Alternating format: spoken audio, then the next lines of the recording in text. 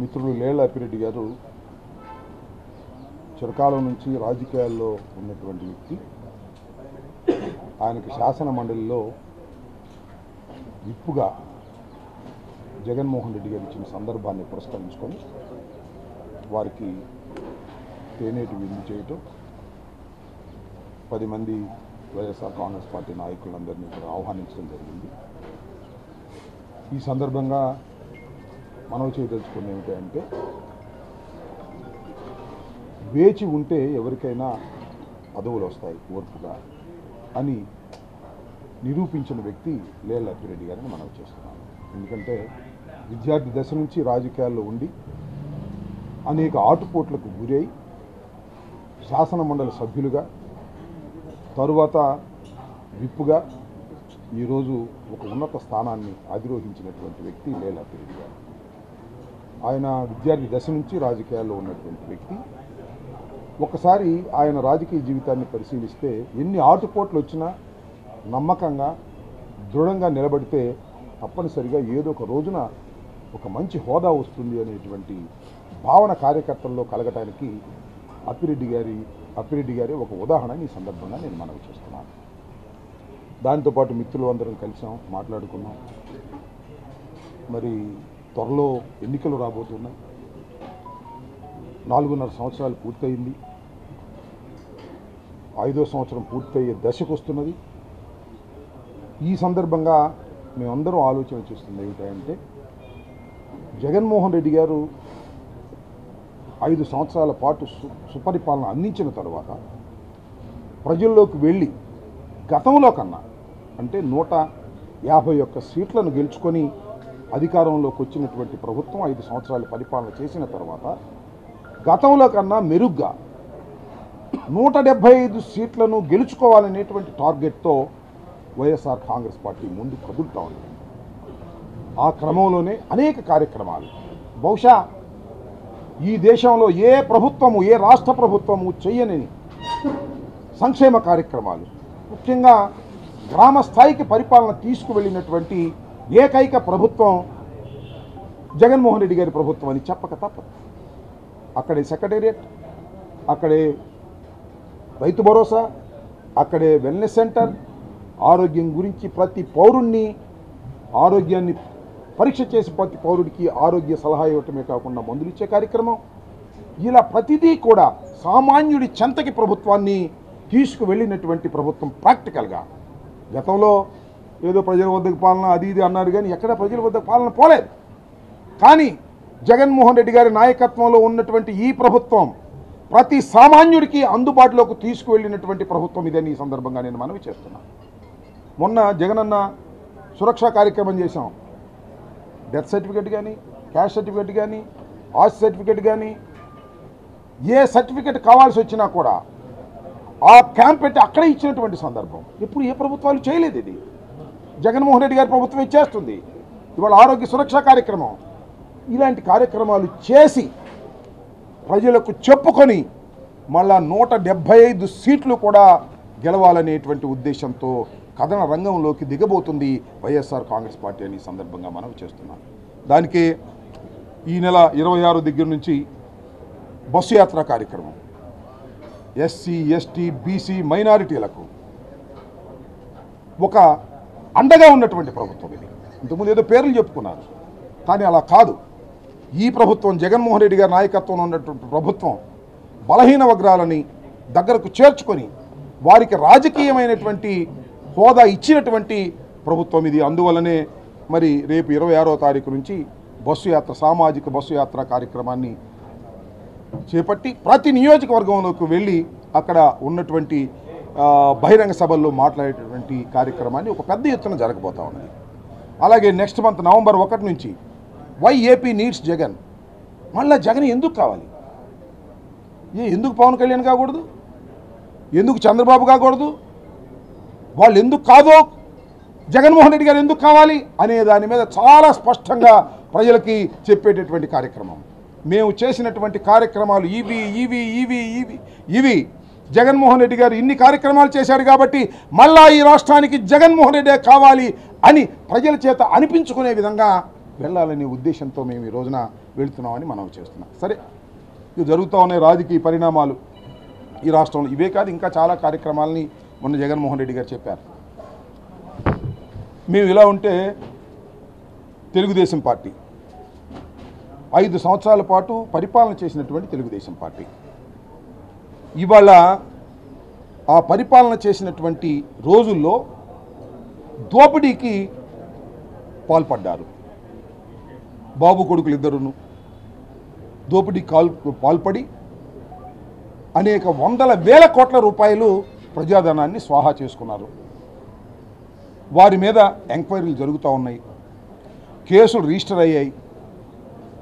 సాక్షాత్తు మాజీ ముఖ్యమంత్రి గారు, ప్రధాన ప్రతిపక్ష నాయకుడు ప్రైమా ఫేసీ కేసు బలంగా ఉండటంతో వారిని అరెస్ట్ చేసి రాజమండ్రి సెంట్రల్ జైలుకి పంపించడం కూడా జరిగింది.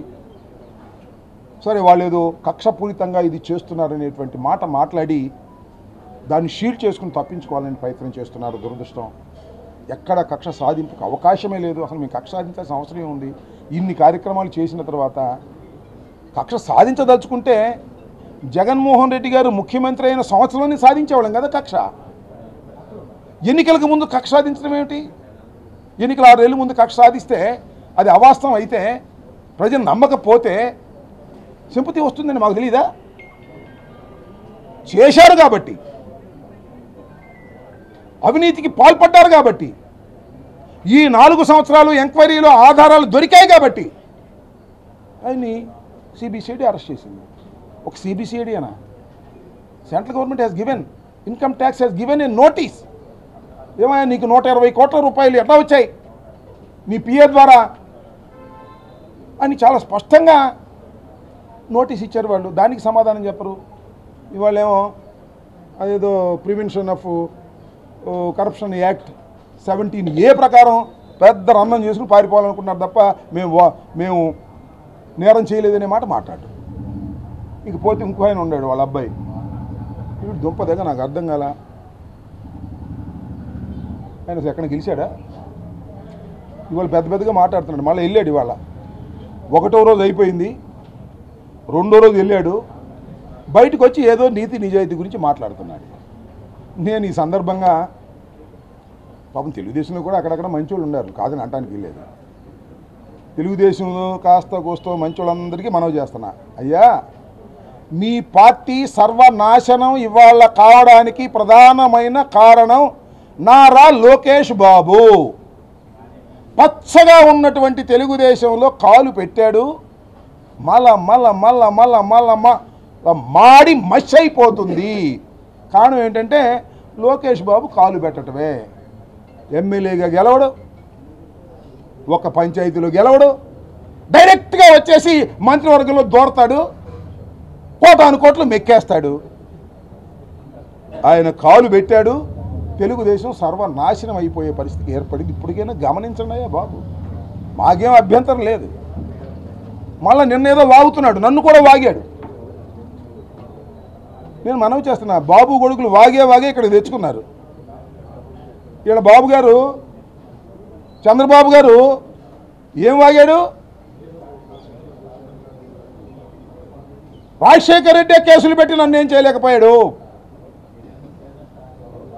జగన్మోహన్ రెడ్డి నన్ను ఏం చేస్తాడు, ఏం పీకుతాడు అన్నాడు. 2 పీకి సెంట్రల్ జైల్లో పెట్టారు.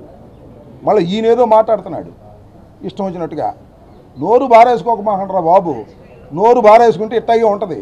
కానీ జాగ్రత్తగా ఒళ్ళు జాగ్రత్తగా పెట్టుకుని జాగ్రత్తగా వెళితే మంచిది. తండ్రిని అరెస్ట్ చేస్తే ఏమైనా ఈనాడులోనా ఆంధ్రజ్యోతిలోనా చంద్రబాబు నాయుడు గారి అరెస్టు మాట విని గుండె చచ్చిపోయాడు ఒక ఆయన.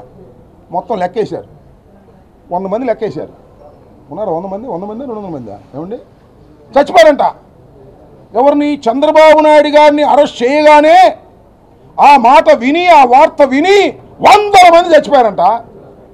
ఈయన మాత్రం భార్య పిల్లలు వదిలిపెట్టి ఢిల్లీ పారిపోయాడు. వాళ్ళే 100 మంది చచ్చిపోయారంట. ఎక్కడ చచ్చారు ఎవరు కావాలా? గుండెపోటు చచ్చిపోతే వీడి పేరు రాసేయటం.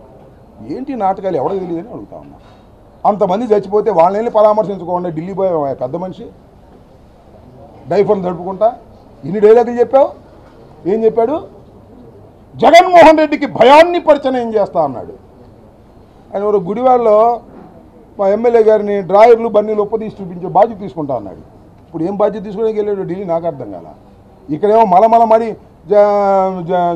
చంద్రబాబు నాయుడు గారిని అరెస్ట్ చేస్తే చచ్చిపోతున్నారని చెప్పేసి ఏమో ఈనాడు ఆంధ్రజ్యోతి రాయటం ఏంటి, ఈయనేమో వాళ్ళని పలకరించుకోకుండా బురబురమని ఫ్లైట్ ఎక్కి ఢిల్లీ పోవడం ఏంటి, మళ్ళీ రావడం ఏంటి, ఇదంతా నేను ఒకటే మనవి చేస్తున్నా. తెలుగుదేశం నాయకులు ఏదన్నా ఉంది, తోకలో పానం ఉంది అంటే అది కూడా పోగొట్టడానికి రెడీగా ఉన్నాడు మీ లోకేష్ బాబు. జాగ్రత్త పడవలసిందిగా ఈ సందర్భంగా కూడా. ఇదిగా ఇంకో ఆయన ఉన్నాడు మళ్ళా ఆ సినిమాలో నేను మాంగారు, ఆయన ఒక కామెడీ, ఆ కామెడీ చూడలేక చేస్తున్నాం.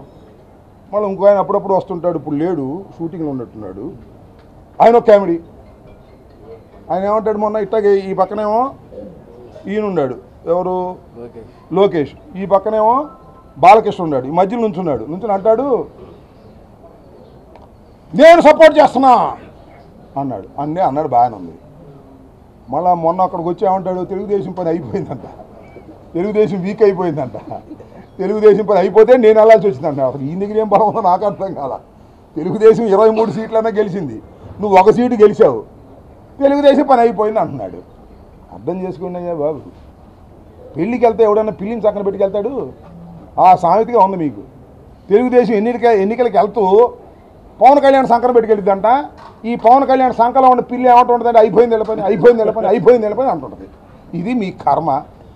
ఈ పార్టీని అంటే తెలుగుదేశం పార్టీని కాపాడటం భగవంతుడి వల్ల కూడా కాదు, మునిగిపోతున్నటువంటి పడవ. 23 కాదు కదా, 1 కూడా రాదు. చివరికి కుప్పంలో చంద్రబాబు కూడా గెలిచేటటువంటి అవకాశం లేదు అనే వాస్తవాన్ని గమనించవలసిందిగా ఈ సందర్భంగా కోరుతున్నాను. ఓ డిస్కషన్ అయిపోయింది, అప్పిరెడ్డి గారు వీళ్ళందరూ కోఆర్డినేటర్స్ అందరూ డిస్కస్ చేశారు. చెప్పు అంటే will reach the schedule is the preparing. 3 రీజన్స్గా పెట్టి 3 రీజన్స్ నుంచి 3 బస్సు యాత్రలు ప్రారంభమవుతాయి. ప్రతి నియోజకవర్గాన్ని బస్సు యాత్ర టచ్ చేస్తుంది. అది మొన్న మాకు చెప్పింది. అది ఇంకా జైల్లో పెడితే సానుభూతి ఖచ్చితంగా వస్తుంది ఎవరికైనా, అది మనందరికీ తెలిసినటువంటి విషయం. ఇప్పుడు వస్తుంది సానుభూతి, అనవసరంగా పెడితే, అన్యాయంగా పెడితే వస్తుంది. దొరికితే దొంగని తీసుకెళ్లి జైల్లో పెడితే సానుభూతి ఎందుకు వస్తుంది? అట్లా సానుభూతి వస్తే చాలామంది దొంగలకు సానుభూతి రావాలి కదా. ప్రజలు నమ్మితే సానుభూతి రాదు. దీనిలో ఆధారాలతో సహా నేను ఇంకోటి మనవి చేస్తున్నా. ఈడీ వాళ్ళు అరెస్ట్ చేశారు 4 కేసులో. Central government, not in the state government. మొన్నే ఏసీబీ కోర్టులో చెప్పాడు 27 కోట్ల రూపాయలు అటు తిరిగి వచ్చి మళ్ళీ వీళ్ళ అకౌంట్లో పడ్డాయి. అదేమంటే చందా అంట. లోకేష్ బాబు అంటున్నాడు చందా ఇచ్చారు అని. చందాలే ఇస్తారు మీకు ఏదో ఒక రూపంలో. 27 కోట్లు చందా ఇచ్చే మొగోడు ఎవడే నాకు అర్థం కాల. నువ్వు క్యాష్ కొడితేనే కదా అటు తిరిగి వచ్చింది. ఈ స్కిల్ స్కామ్ డబ్బులే అటు వచ్చినాయి. ఇలా ఎన్ని వచ్చినాయో ఇన్వెస్టిగేషన్ తేల్తాయి. ఒక్కోటి బయటకు వస్తుంది. ప్రజాధనాన్ని దుర్వినియోగం చేశారు, ప్రజాధనాన్ని దోచుకున్నారు. ప్రజాధనాన్ని దోచుకున్న వాళ్ళని, అన్యాయం చేసిన వాళ్ళని, అవినీతి చేసిన వాళ్ళని జైల్లో పెడితే సింపతి రాదు. చూసుకోండి మీరు. ఇదే పచ్చి ఉదాహరణ. చంద్రబాబుని జైల్లో పెడితే సింపతి ఎందుకు రాదు అంటే చంద్రబాబు అవినీతికి పాల్పడ్డాడని రాష్ట్ర ప్రజలు నమ్ముతున్నారంటే ఎందుకు నమ్ముతున్నారంటే ఆధారాలు కూడా చూపిస్తున్నారు న్యాయస్థానంలో. ఇంకోటి మాట చెప్తానయ్యా, lower court, ACB court, high court, supreme court ఎక్కడైనా రిలీఫ్ వచ్చిందా? పిటిషన్ 8 డిస్మిస్ కావడం, పిటిషన్ 8 డిస్మిస్ కావడం అంటే ఏంటి? Base is very strong. ఆధారాలు చాలా పక్కాగా ఉన్నాయి. ఇన్ని పక్కాగా ఆధారాలు ఉన్నప్పుడు కోర్టులు బెయిల్ ఇవ్వరు. ఇది సింపుల్. ఇక్కడ నుంచి భారత న్యాయస్థానాలు ఎన్ని ఉన్నాయి? 3 అంచెలుగా ఉన్నటువంటి న్యాయస్థానంలో ఏ కోర్టులోనూ రిలీఫ్ రాలేదు అంటే దాన్ని బట్టి అర్థమవుతుంది విషయం ఏంటి? దొంగ ఖచ్చితంగా ఆధారాలతో దొరికాడని అర్థం. పాపం అంటానికి వీల్లేదు. ప్రజాధనాన్ని దుర్వినియోగం చేసి ప్రజాధనాన్ని బొక్కిన వాళ్ళని ఖచ్చితంగా విచారణ చేయవలసిందే, వాళ్లకు శిక్షలు పడవలసిందే. ఇది ప్రజాస్వామ్యంలో జరిగి తీరవలసిందే. ఒక ముఖ్యమంత్రి కాదే ఇప్పుడు రాష్ట్రంలో ఈ దేశంలో అరెస్ట్ అయింది. ఎంతమంది ముఖ్యమంత్రులు అరెస్ట్ అయ్యారు శర్మ గారు? చాలామంది ముఖ్యమంత్రులు అయ్యారు. అసలు ముఖ్యమంత్రిగా ఉండంగానే జయలలిత గారు అరెస్ట్ అయ్యారు.